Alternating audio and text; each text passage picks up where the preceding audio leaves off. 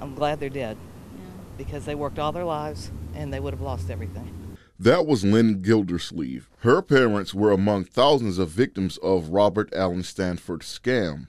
It took 15 years for those victims to have this day in court. Some saw it as a last-ditch effort to recoup some of the millions of dollars, often their entire retirement savings that had been stolen. News that their money was gone turned their lives upside down. A Ponzi scheme operates by using new investments to provide what looks like profits to earlier customers. As it snowballs, it takes more and more money to pay off the investors until the whole scam eventually collapses. The Stanford Trust operation is regarded as the second largest Ponzi scheme to ever operate in the U.S.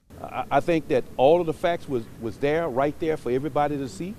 And they're intelligent people, but they made a decision that yet they hold them responsible, but they didn't say that they were reckless enough to where the individuals would recover their money from the state of Louisiana. The 12-person jury agreed unanimously that the Louisiana Office of Financial Institution owed a duty to the plaintiffs, but 11 of the group concluded that the agency's conduct was not reckless in its handling of the case. The Stanford Victims Coalition claimed that the OFI warned member banks about Stanford in 2004, but did not warn retirement and IRA holders.